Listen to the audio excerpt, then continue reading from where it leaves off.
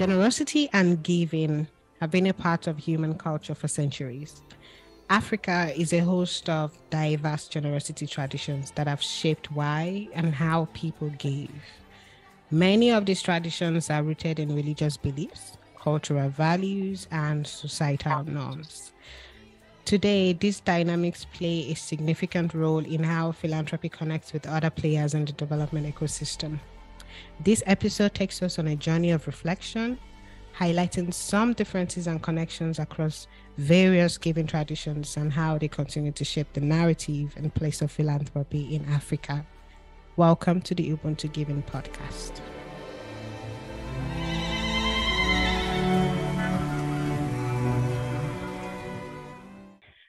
Welcome to the Ubuntu Podcast by GivingTuesday Africa Hub. I'm your host, Bidemi at Bidemi. This podcast is designed to tell stories of generosity in Africa in an engaging manner. And we are featuring guests from all walks of life that will share their experiences and insights on different themes relating to giving. Today, we have an amazing guest, Halima. She's a renowned philanthropy consultant and researcher.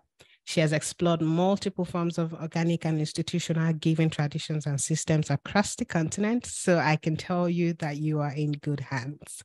Welcome, Halima. Thank you, Bidemi. It's a pleasure to be here. Thank you for hosting me. Yeah, thank you so much for, agreeing to make a podcast appearance. I mean, I would love to, I'm going to pass the mic back to you so you can share more information about what you do, all the things you've been doing and the organizations you're affiliated with. Sure, thank you. So I wear several hats. As you mentioned, I am an independent researcher and consultant, and I spend a lot of my time looking at issues of African philanthropy and philanthropy on the continent with a specific focus on narratives, agency, and power. I'm currently a Trust Africa Senior Fellow in African Philanthropy. I'm also a research associate at the Center for African Philanthropy and Social Investment, and I'm affiliated to both the Philanthropy for Social Justice and Peace Working Group, as well as a member of the Alliance Editorial Board and the ICNL Advisory Committee. So I have different, fingers in different spaces, which is great because it helps to link and connect and helps to give kind of an overview on the space and what's happening. Right. Thank you so much, Halima, for giving us such a clear description. And, I'm really looking forward to how this session pans out. But before we go into the agenda of today, we would like to do a fun exercise with you. This is something that we are going to be doing with all of our guests on any of our podcast episodes. So there are 4 questions, but I'm just going to pick 2. The first one would be, what does generosity mean to you? I would love to hear, your definition of generosity. And then for the other questions, I'm actually going to allow you to pick one out of who is the most generous person you've met and what act of generosity have you received that you've never forgotten? So let's start from the top. What does generosity mean to you? Generosity means giving, and giving can take many forms. It's giving of the self, giving of time, giving of assets, giving of money, but just really it's about giving of the self, and I think that's where it starts. We always talk about, in the Northern discourse, we talk about philanthropy as the love of humanity, and we talk about Ubuntu, and we talk about I am because you are, and we talk about all of these notions of solidarity. And so for me, generosity really links on the African continent, and to me personally, to issues of solidarity and our collective humanity. Amazing, amazing. Which of the questions I shared with you earlier would you like to speak to? Who is the most generous person? I think hands down, it has to be my mom. Wow. I grew up in a family, and both my parents actually, where giving was just an everyday part of life. Wow. We'd often have people we didn't know staying at our house for weeks and months. My dad would be out at all hours of the day or the night, helping people, doing things, getting someone out of jail, taking someone to the hospital, wow. Helping refugees who were coming in. when my dad passed, for years after, we had people coming to tell us about things that he did that we never knew about. My mom's just, house is an open door. People walk in and out whenever they need anything, from a meal to a place to stay, to advice, to just some solace and comfort. And she really is the most giving person I know. She lives her life in service of others, and that has been so inspiring to me. But it's also been so influential in how I think about giving and what we mean by philanthropy. And it's not that she doesn't do the other philanthropic stuff. So she donates money, she donates assets, she does all of that.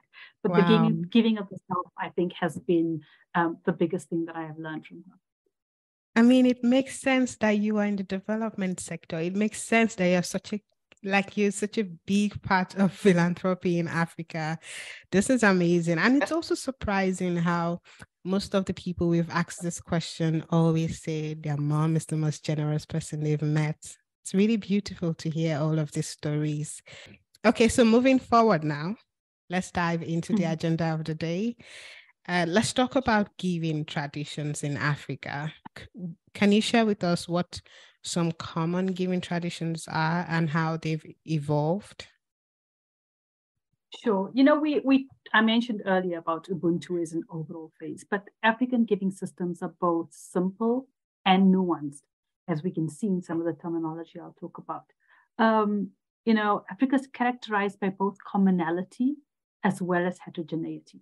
So there are definitely traditions and practices that share common characteristics, but there are also very specific traditions that are a culmination of historical, social, religious, cultural contexts that are informed by movements of people across space of time, that are informed by so many different kinds of elements. Before we get to the traditions, we must look at the notion of giving in Africa. So terms like Ubuntu, Rubachiro, Unsendo, they're all linked to the idea of collective humanity. Terms like Undungu, Ujama, Teranga, they're all linked to notions of brotherhood or support. Terms like Farkifaya, Kusadiana, linked to notions of duty to support each other. So there's a huge range of terms across the African continent that talk about this notion of solidarity, notion of duty, notion of reciprocity, this notion of collective humanity. And then within these, we see a range of actions that share both similar characteristics, but also have their own nuanced expressions. So for example, when people pool labor in the agricultural season or for construction, in some places it's called Aro, in some Mrimo, in some Ilimo, depending on where you are. In Ilimo, the food and drink is also provided during that space, during that action. And in others, it may not. So specific terminology is used to distinguish different kinds of giving systems. There's ukusisa, which is the lending of productive assets, where the recipient keeps the fruit of the assets, and we see that in different places. Ukubona is a Zulu tradition of visiting the ill, which is also seen as a form of sadaqah in Islam. There's also support without necessarily expecting reciprocity. So there's a term called ukuanena, where the giver knows they're giving something that may not be returned, but gives it anyway. Or onjambi, which is support for the aged and sick, which is these actions have specific terminologies. There's support in time of mourning or death called pataka or chema or zipute, depending on where you are. Support not just for immediate issues, but also for long-term asset building and for long-term productivity. Wakaf khairi, ukusisa, sadaqah jariyah, to name some. We all know, we could go on. The list that we have is amazing, but I don't think it touches a fraction of the things that we know. There are so many giving traditions that exist that I think we need to do much more investigation on. Indeed. I mean, I wish there's a book that one could read that has like in-depth definitions and descriptions of all of these traditions across different countries. So there are some traditions, for example, I'm in Nigeria, I'm from Nigeria, that feels now that I'm in the development sector, they feel a lot more like giving traditions. For example, the Omoko culture, where a young mother, right, someone who has just given birth is giving all the care and help she can get, and postpartum care, which is amazing. Yes. or and we have, I think there's another one called the Ajo. It's kind of like a collective pause that helps people to get funding in time, and then people kind of get the funds that they need when it's their turn. I mean, so many examples that I can talk about. And I currently, in my family, where I'm from, like my very small village in Nigeria, if someone dies, say an elderly person, I think everyone home and abroad, they get the news, and without even being asked or being told, we kind of just contribute in some way, money, food, everything that we can think of, or things that we're able to give. We just put all those things together to make the burial ceremony really, right. So now I'm realizing that these are giving traditions as well. I just wish that there is more spotlight on these traditions, because even to our villages, to very little parts and corners of the world in Africa, these traditions are being seen on a daily. I want to ask, how does these different values and beliefs, how do they shape our daily giving practices in Africa? So I think a lot of our African giving, and I said there's commonality, but there's also heterogeneity. But a lot of the values around organic African giving are rooted in, well, a lot of the practices of African giving are rooted in values of solidarity, of collective humanity, of reciprocity.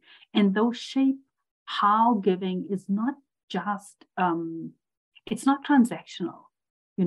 How giving is not just something that happens when you have access. It's about something that gets done as a part of your everyday life. It's about something that you do even when you don't have, or you do with what it is that you do have. I think some of these values are about, there are conversations around obligation and, giving as a tax, but I think there are also really, really important conversations about giving as solidarity, and how giving is a form of identity and collective identity, and how giving is used to maintain cohesion. So I think in many, many places we see giving traditions and behaviors that are reciprocal in nature, but also are not reciprocal in nature. And I think we can't just generalize, though reciprocity is a very important part, but reciprocity is also a factor in institutionalized giving, and the notions that reciprocity, the idea of reciprocity should make something be excluded from a giving framing is really, really problematic. So I'm kind of taking notes because you've shared a lot of I mean, I'm hearing terms like collective identity, solidarity. For the benefit of people that do not understand some of these terms, and some of the listeners we're trying to attract, how would you define rather solidarity and then collective identity? So I think solidarity is simply saying I stand with you. If we want to simplify it, is I am with you, I am where you are. I will help with what you need. And what people can give differs at different points in time. But there are practices and traditions in African society. So when people get together and pool their labor to plow the land of someone who is old or who is sick, they're standing in solidarity with the person they know cannot do, but they cannot allow their neighbor to go hungry while they are fine, or the neighbor's land to be, unplowed while they are okay. And so it's a notion of saying we're in this together, and that links to our collective identity. We're here as a community. Giving in Africa is very kinship related, very community based as a start. It's not the only kinds of giving that happens, but a lot of organic giving is very kinship based, and it's about this notion of Ubuntu. I am because you are. I see myself together with you. My progress and your progress are intertwined. My liberation and your liberation is intertwined. So I think this collective identity of us as a unit, as a community, as a people, is a very strong element in many parts of the roots of African giving. I hear you. Thank you so much, Halima. Let's talk a bit about heterogeneity of giving. I don't know if I'm pronouncing that word right. So yes, could you give us the definition, just as you've simplified collective identity and solidarity, and then we delve deep into the heterogeneity of African giving? Sure. Just as heterogeneity means that there's many different elements to it. It doesn't look the same. So it's often that we talk about African giving and we just say Ubuntu, but actually it's so much more nuanced. When I talked of all of these different kinds of giving practices. So giving it shares some common roots, but it can also look very different depending on who you are, on where you are, on your geographic context. We think about there's a very there are many diaspora communities in South Africa. And I've just done a paper on Muslim philanthropy in South Africa. And one of the things that I looked at was how does giving play out in different diaspora communities? And it's really fascinating to see the differences, how when people have migrated, influences what their giving looks like in relation to where they are and what their giving looks like in relation to what was home, whether that is still home, whether it is not, what those different waves of migration, for example, have meant for where people direct their giving, or how people have linked into solidarity networks here in the country, both including people that are from their home country, as well as solidarity networks of people who are South African. And different people have found different kinds of connections and give differently based on how they locate themselves, based on their positioning. I think we should not make the mistake of saying, oh, it's African giving and it's just African giving. There's so much of nuance and richness to the different types and traditions of African giving. And I think if we have to open up the lens for how we understand philanthropy, because we've tended to look at philanthropy from a very northern lens. Giving is top-down, professionalized, money, rich to poor. If we take that lens away and we allow ourselves some imagination, and you look at it from an anthropological point of view, for example, you will start to see those behaviors that you identify as giving, the bathing of a deceased body. Somebody does that, and it's often the same people who are doing that. The helping a newborn mom look after an infant child because she doesn't really know what to do. There are certain people in our communities who do that. The visiting the ill, So I think that there's just such a variety of different traditions that we think about when we talk about African giving systems. And we should not make the mistake of simplifying it and just saying, oh, it's Ubuntu, or oh, it's Teranga. I think we have to be able to understand nuance and complexity here. Thank you, Halima.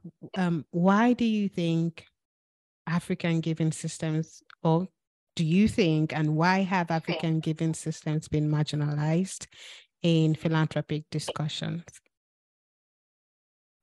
Yeah, that's a big question, but I'm glad you've asked it. Philanthropy is a fairly new field of study on the African continent, and for a very long time, it was, the focus. Whenever we learned about philanthropy, we went outside of the continent to learn about philanthropy. Whenever we read knowledge on philanthropy, we looked for people outside the continent who wrote that, who developed that knowledge. Whenever we wanted to set up systems, we looked at what was happening in the global north. And so over in terms of the institutionalized philanthropy space and the formal field of philanthropy, we've kind of imported notions of philanthropy that focus on top-down, professionalized, institutionalized, monetary-based systems. This is the dominant philanthropy narrative in the global north, but it's not our dominant practice. And over the last 15 to 20 years, we've started to see significant knowledge building and advocacy, trying to develop a deeper understanding of African philanthropy narratives. Now, there's been a lot, there's been publications, there have been advocacy, there has been conferences, there's been a lot of work that has been done by a core group of people on this. But despite this work, I think that the reason why this narrative is still marginalized is because there are fundamental tensions and differences with the existing dominant narrative of philanthropy. And I'll talk to some of them. One is the degree of separation. The dominant narrative of philanthropy talks about giving as giving to a stranger.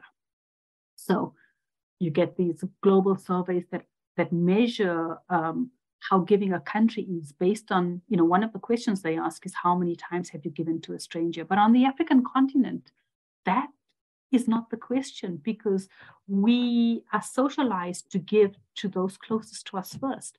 Our family members, our neighbors, our community members, those that we have relationships of kinship with.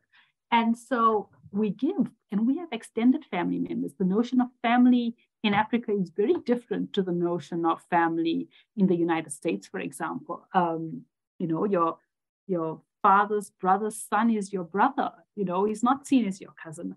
How do we start to unpack giving, kinship-related giving and community-based giving as giving when it's not to your immediate family? So I think this degree of separation is something that's a fundamental narrative tension. The second one is around institutionalization. The global north is focused very much on institutionalized and highly structured giving systems. And in Africa, we do have both individual and associational fora. We have loosely organized and highly structured, but they're not always legally constituted. They may be strategic, they may be organized, but they may not be legally constituted. And so they're not recognized as institutions, even though they are de facto institutions. And on the African continent, money is just one part of our giving systems. But should all of our giving be equated to money, I think, is a very big question. So we express our giving in different ways, and we can't use monetary measurements to express those. And so there's a big tension there. Religious giving, for example, religious giving is significant driver and motivator on this continent, both to religious organizations, but also to religiously inspired development organizations. And I think those get left out of the conversation because they simply get lumped in with missionary kind of work. But those organizations are really recognized as philanthropic organizations, even on the continent. Another important thing is this issue of reciprocity, which I mentioned earlier. African giving is steeped in notions of reciprocity and mutual support. But in the Northern discourse, reciprocity is seen as being as fundamental odds with altruism. But reciprocity is very, very prevalent in the global North. When you give and you get a tax break, there's a reciprocal benefit. When you get to a university and your name goes on a building, there's a reciprocal benefit. When you do corporate social investment and you get marketing kudos, there's a reciprocal benefit. So I think we have to start to talk to those double standards about how these kinds of issues are used to marginalize and make African giving systems lesser than. There are many others. How do we understand remittances? People just, in the Northern framing, remittances are just assumed to be remittances to immediate family, but remittances themselves are complex and used for many different things. So I think that there are some fundamental tensions between what the Northern narrative sees as the core elements of philanthropy, and those are very different to our narrative. And part of what I've been advocating is not only that we need to amplify our African narratives of giving, but that we need a new global narrative of giving, because there are other cultures across the world that are rooted in notions of collective humanity. You can find them in Indonesia, you can find them in India, you can find them in Latin America. And so I do really think that we need to not just be talking about advancing African narratives of giving, but really about advancing a new global definition that's rooted in multiple geography. Absolutely, a new global definition, because I was just about to ask that, the fact that some of our current structures do not feel or look like that of the global north, does that take away the legitimacy of our giving? And is there a way we could create our own structure, something that feels like us, that is easy to understand, and strengthen African philanthropy as it is? How can we begin to own our own stories and cultures of giving?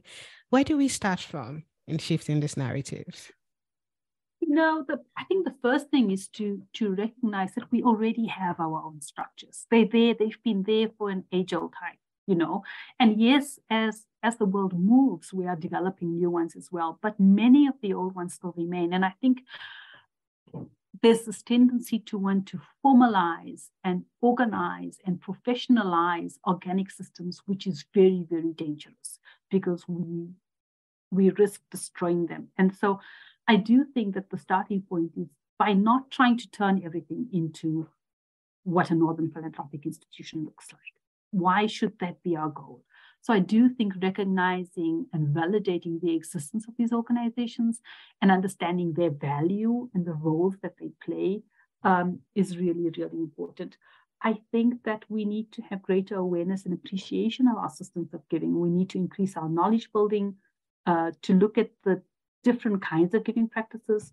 We need to make visible through different kinds of media, written, oral, multimedia, stories that capture the diversity of oral giving traditions. We need to explore knowledge produced from other disciplines, but use a philanthropy angle. So I'm convinced that there's much that is written about giving in Africa. It's just not written from a philanthropy perspective. So if we go look at anthropological studies of societies across the continent, and in their descriptions of the kinds of traditions, we will find many giving behaviors, but it's never been described as philanthropic. And I think it requires us to suspend what we know, to suspend the frameworks that we've been taught, and to really think differently about how do we use different lenses to understand giving. Honestly, Halima, I'm tempted to talk about philanthropy telling as a new episode or something where we can really talk about how we tell our stories of giving, right? Mm-hmm. The awareness. Mm-hmm. I would love to throw more spotlights on simple acts of giving. I remember when my grandma came visiting and I took my phone and decided to record a video of her just telling me how, her relationship with our choir, she's still in the choir, by the way, with our choir members, the fact that everyone is always in our home trying to charge their phone. She's the only one with power, constant power supply.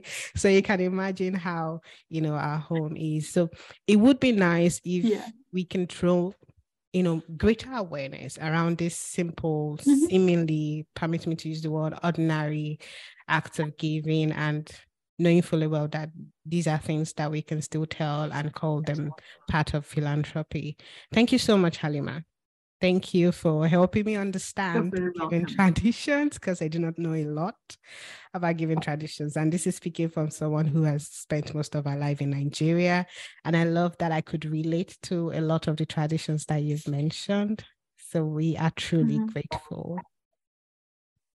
And I was going to say you should share one last, comment on this topic. What's the way forward? And some of the things you would like to see in the sector. Final comment. There is no one story of giving. There are multiple stories. Let's tell our stories. We have a rich history of rich tradition of oral histories. Let's capture our stories. Let's talk to our moms, to our grandmothers.